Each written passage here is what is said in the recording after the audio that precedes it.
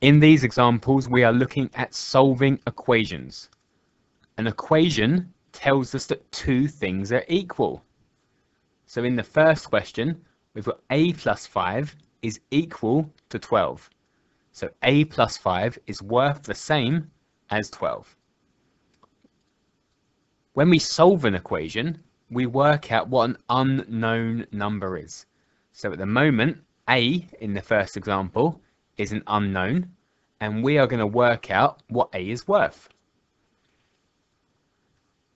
So you can probably tell what a is worth just by looking at it, but I'm going to show you a method for solving equations which will work when they get more complicated.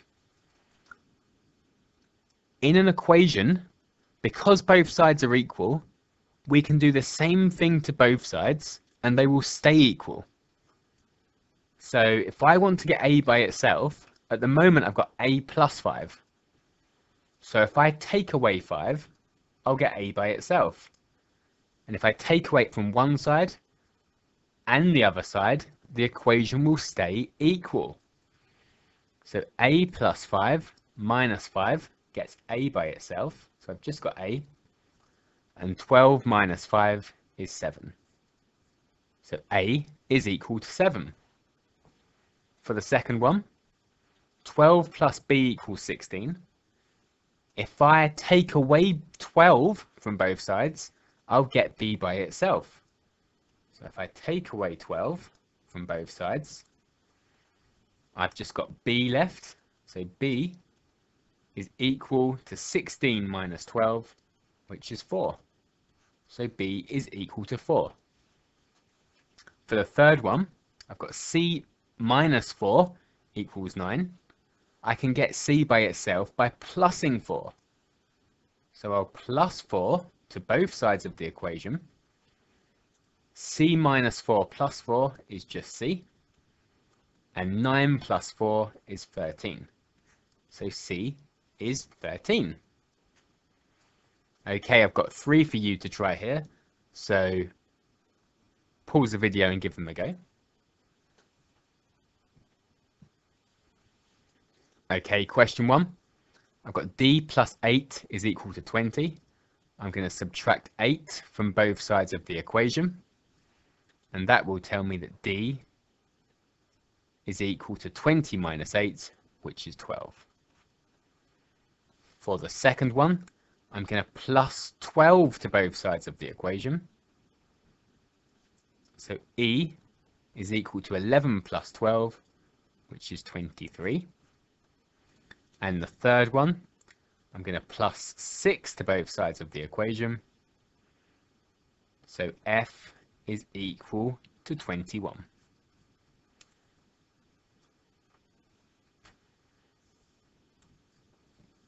Okay, this time I've got multiplications. So I've still got equations and I'm still solving. So I'm still going to find out what the unknown letter is worth.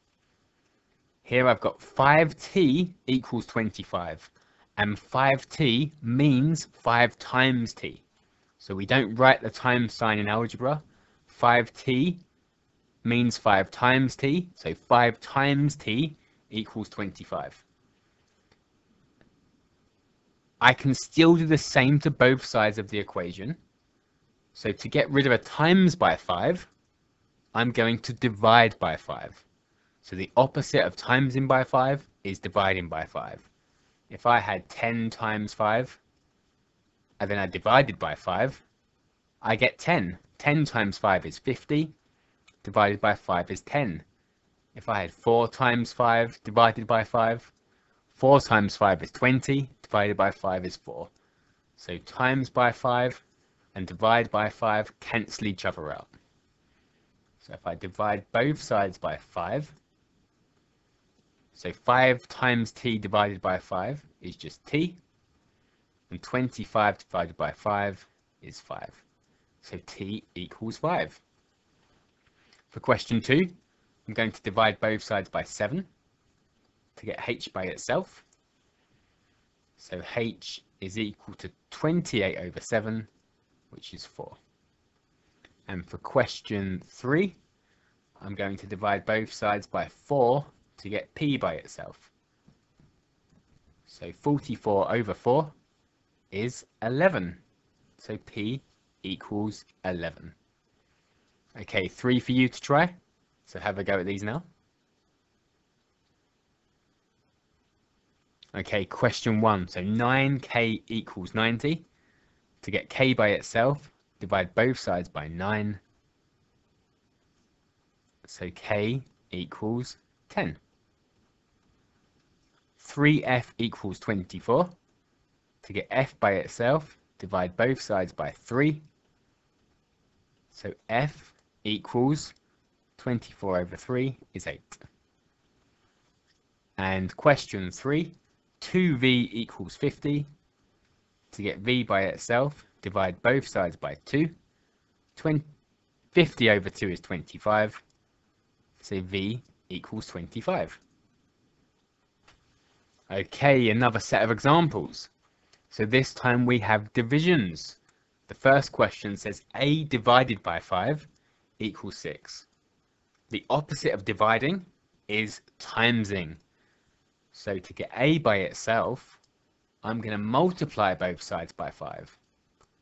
So if I multiply both sides by 5, I get a by itself, and a is equal to 6 times 5, which is 30.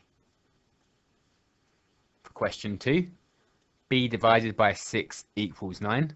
So I'm going to multiply both sides by 6, which will get b by itself, and b is 9 times 6, which is 54. And for the third one, c divided by 3 equals 7. So if I multiply both sides by 3, I'll get c equals 21. Okay, 3 for you to try. So pause the video and give them a go. Question 1, we've got t divided by 2 equals 20. So multiply both sides by 2. And we get t is equal to 40. For the second one, p divided by 4 equals 8. So multiply both sides by 4. And that gives us p equals 32. And the third one, h over 7 equals 10. So if we multiply both sides by 7, we get h equals 70. Okay, one more set of examples. This time we've got negative numbers involved in the questions. So the first one says r plus 10 equals 4. So to get r by itself, I want to subtract 10 from both sides. So if I take 10 away from both sides, r plus 10 take away 10 is just r. And 4 take away 10, 4 take away 10 is negative 6. Question 2, we've got d take away 9 is equal to negative 3. To get d by itself, I want to plus 9 to both sides. The opposite of taking away 9 is adding 9. So that gets d by itself, and d is equal to negative 3 plus 9, which is 6. And question 3, 4p equals negative 20. So 4 times p times 4 equals negative 20. To get p by itself, we do the opposite of timesing by 4, which is dividing by 4. So we'll divide both sides by 4. So p is equal, so a negative divided by a positive is negative, and 20 over 4 is 5. Okay, 3 for you to try, so have a go at these ones. For the first one, we've got k plus 14 equals 9. To get rid of a plus 14, we're going to subtract 14 from both sides. So we've got k by itself, and that's equal to 9 minus 14, which is -5. Question 2. F take away 8 equals -7. So to get f by itself, we're going to plus 8 to both sides. So f is -7 plus 8, which is 1.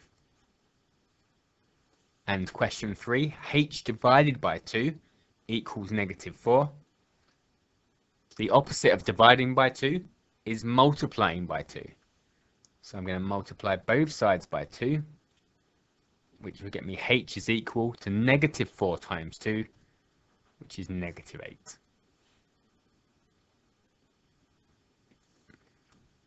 Okay, let's finish up with 3 questions. So pause the video and give them a go. Question 1. A plus 17 equals 20. So to get a by itself, at the moment I've got 17 added onto it. The opposite of adding 17 is taking away 17. So I take away 17 from both sides.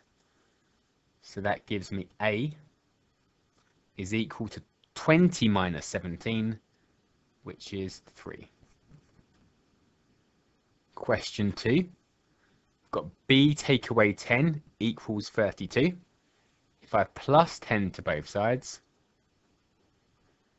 I'll get b by itself, and 32 plus 10 is 42.